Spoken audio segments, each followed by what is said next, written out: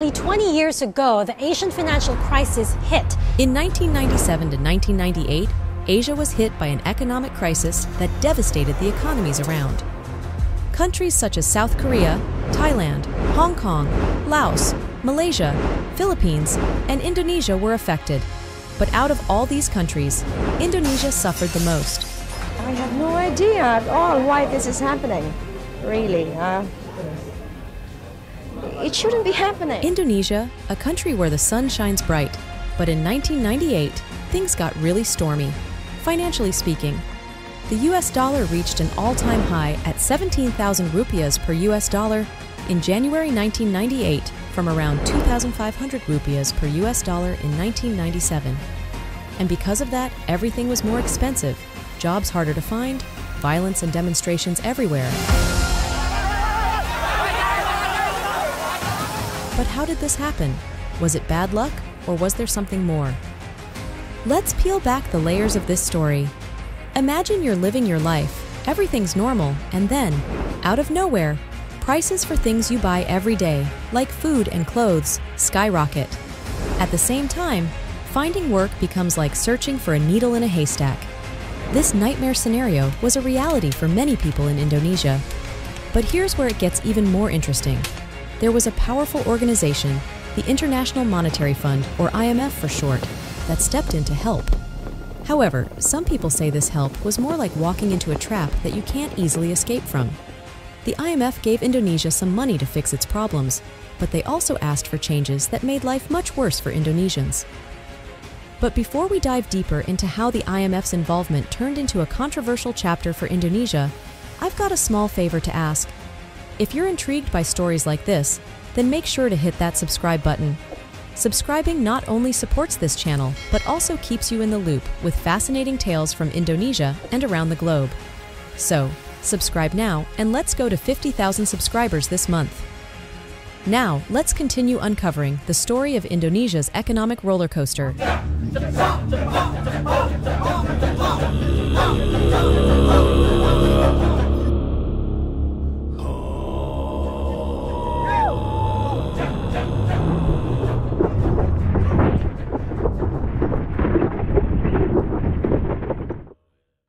The period from 1989 to 1996 stands as a remarkable era for Indonesia's economy, showcasing some of the most impressive growth figures in the country's history. The exchange rate of the Indonesian rupiah against the US dollar was around 2,000 rupiahs per US dollar, reaching its lowest point at 1977 rupiahs per US dollar in 1991. The peak of this economic boom was in 1995, with an astounding growth rate of 8.2%. This period was characterized by sustained high growth, with the World Bank reporting an average annual growth rate of 7.3%. Since then, no future era has managed to surpass that achievement, even in the present day.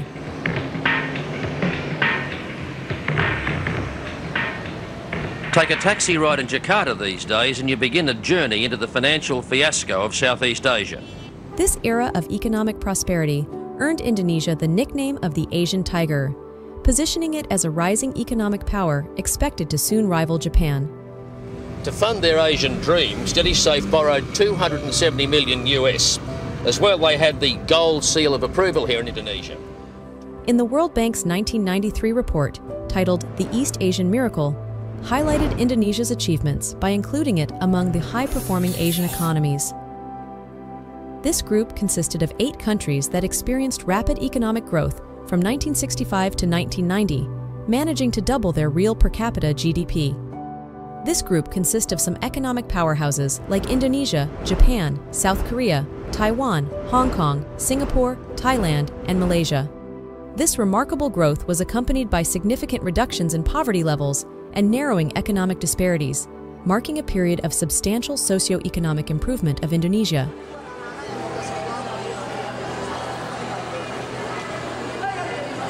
Exploring further into this era, the manufacturing industry stands out as a top performer, as outlined in the extensive research by Van Zanden and Don Marks in their study, The Economy of Indonesia, 1800 to 2010. Between 1986 and 1996, This sector demonstrated an impressive annual growth rate of 11.3%, surpassing all other sectors. This trend was not an isolated occurrence. Various non-oil sectors of the economy flourished, benefiting from a deliberate strategy to diversify the economy beyond its traditional dependence on oil and gas. The remarkable progress of these sectors can largely be attributed to significant deregulation efforts and economic reforms introduced in the 1980s. These initiatives enabled the non-oil industry to achieve an 8.4% growth rate, while the oil and gas sector only managed a modest 1.6% growth.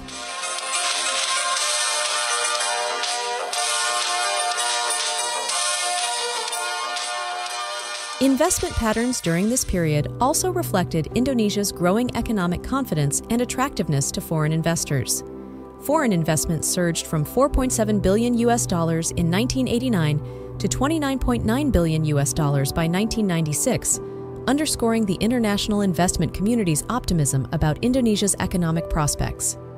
Domestic investment likewise saw substantial growth, evidencing the local business community's confidence in the country's economic direction. Nyatalah bahwa Kijang baru memang sejak lahir sudah dipersiapkan sebagai kendaraan yang berkualitas.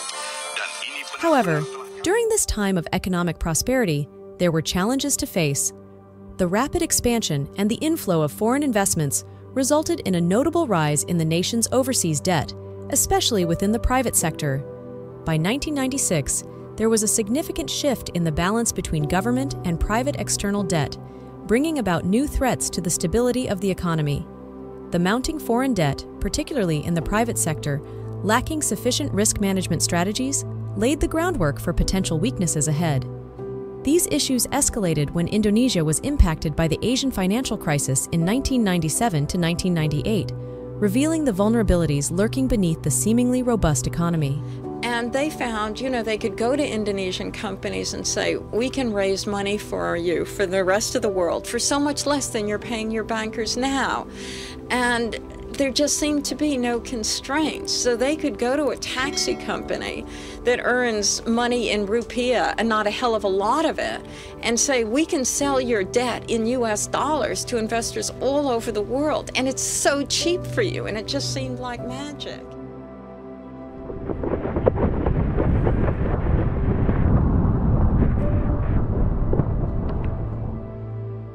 Because the world economy is so interconnected, restoring confidence and financial stability in Asia is very much in our long-term economic and security interests. That is why the President has responded to the current financial crisis by strongly backing recent IMF initiatives in Asia. The Asian financial crisis that took place from 1997 to 1998 started with a currency crisis in Thailand.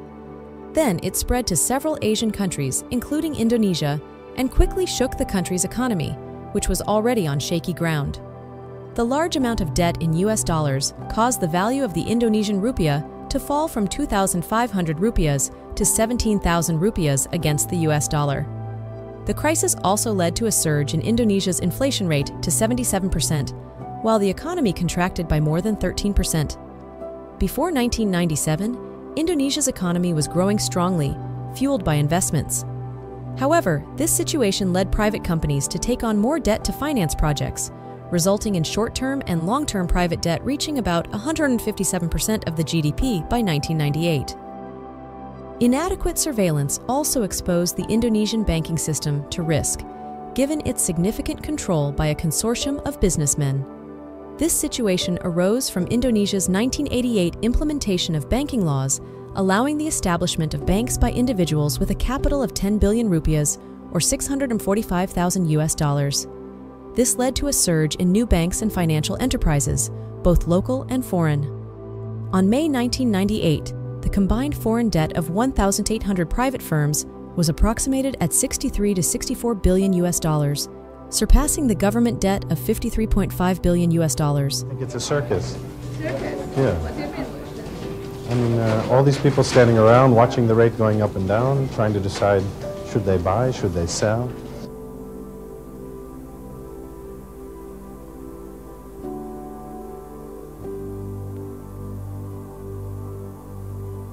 What's really upsetting is, you know, all the headlines today. It's unbelievable, actually.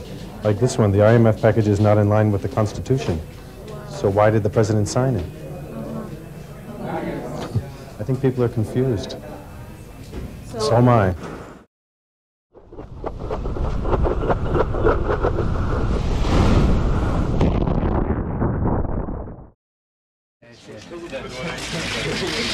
You are in very good company, I understand.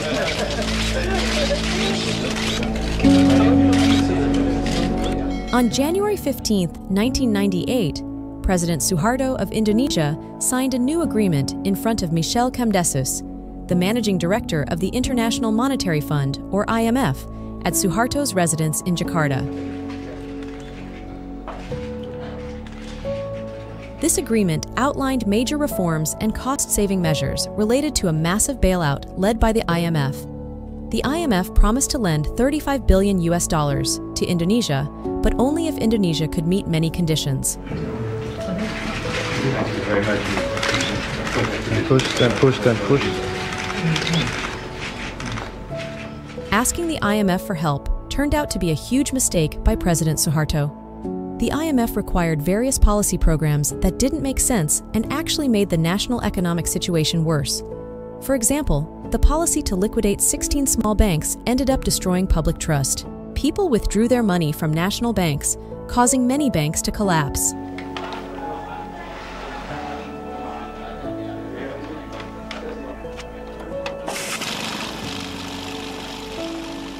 On May 1, 1998, following the IMF's advice, the government increased the price of gasoline by 74% and kerosene by 44%. This led to massive anti-fuel price hike demonstrations in various cities across Indonesia, started from Makassar City on May 2nd, Medan City on May 4th, Solo City on May 9th, and eventually leading to massive riots in Jakarta in the second week of May 1998.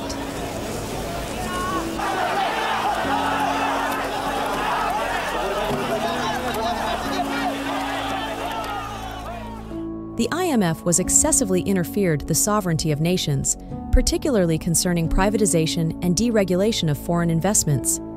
In Indonesia, the IMF's interference extended to requesting political reforms as a condition for aid disbursement.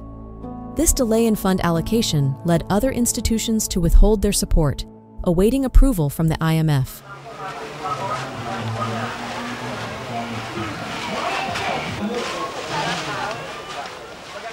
Bahlil Lahadalia, the Minister of Investment, said, "In 1998, the IMF recommended that our industries be shut down, such as PT Dirgantara Indonesia, and also requested that social assistance be stopped.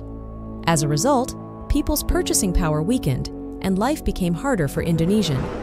This was the beginning of Indonesia's deindustrialization," he stated in a press conference in Jakarta on June 30, 2023. IMF menentang kebijakan larangan ekspor karena menurut analisa untung ruginya yang dilakukan oleh IMF itu adalah pertama menimbulkan kerugian bagi penerimaan negara dan yang kedua berdampak negatif terhadap negara lain. IMF mengatakan bahwa negara kita rugi. Ini di luar nalar berpikir sehat saya. Dari mana dia bilang rugi? Tahu nggak? Dengan kita melakukan hilirisasi, itu penciptaan nilai tambah itu sangat tinggi sekali di negara kita. Contoh, hilirisasi kita di nikel. Ekspor kita 2017-2018 itu hanya 3,3 miliar US dollar. Begitu kita menyetop ekspor nikel, kita melakukan hilirisasi, ekspor kita di 2022 itu hampir 30 bilion US dollar, 10 kali lipat. Hilirisasi itu bukan hanya pada konteks untuk menciptakan nilai tambah, tapi hilirisasi itu dilihat sebagai bentuk kedaulatan bangsa. Jadi kalau ada siapapun yang mencoba untuk mengatakan hilirisasi itu adalah sebuah tindakan yang merugikan negara, itu kita pertanyakan pemikiran ada apa di balik itu. Persoalan merugikan negara lain, ya. Emang saya mau tanya ya, waktu negara kita rugi, negara lain memikirkan kita. Aku mau kasih tahu sama teman-teman, kita pernah punya sejarah panjang ya tentang IMF. Tahun 98 ketika terjadi krisis ekonomi, yang merekomendasikan resep untuk ekonomi kita kembali adalah IMF. Dia merekomendasikan pertama, industri-industri kita ditutup. Contoh, Dirgantara. Bansos-bansos ditutup. Akhirnya daya beli masyarakat lemah. Disitulah cikal bakal terjadi deindustrialisasi. Bunga kredit dinaikkan, hampir semua pengusaha kolaps. Kredit-kredit macet, asetnya diambil. Apa yang terjadi? Negara kita lambat untuk menuju kepada pertumbuhan ekonomi. Di tahun yang sama, Malaysia menolak rekomendasi IMF. Jadi malah justru saya menanyakan, apa maksud dari IMF menyampaikan ini? Indonesia, which had been becoming a new economic power in Asia due to increasing industrialization, was forced by the IMF to deindustrialize. Many of the IMF's recommendations failed to address the economic issues and rather implied that external forces were influencing Indonesian government decisions. There was a clear interest from the United States in influencing IMF policies and using the IMF to pressure Indonesia and to overthrow President Suharto. Former Australian Prime Minister Paul Keating believed that the United States deliberately used the economic collapse as a tool to remove Suharto. Later, after stepping down as the managing director of the IMF, Michel Camdesis admitted to the scenario of overthrowing Suharto. In an interview with David A. Sanger, published by the New York Times on Wednesday, November 10, 1999, titled "Longtime IMF Director Resigns in Midterm," Camdesis said, "We created conditions that necessitated President Suharto's departure from office." Suharto, who had been supported by the U.S. for decades, just as the President Shah of Iran was defended by the U.S. to suppress his own people, also fell tragically. The second president of Indonesia, Suharto, resigned from his position on May 21, 1998, after losing support for his presidency that had lasted for 32 years. Saya memutuskan untuk menyatakan berhenti dari jabatan saya sebagai Presiden Republik Indonesia terhitung sejak saya bacakan pernyataan ini pada hari ini, Kamis 21 Mei 1998. The overthrow of Suharto, with the involvement of the IMF and the United States, is what Indonesians refer to as reformation. Okay.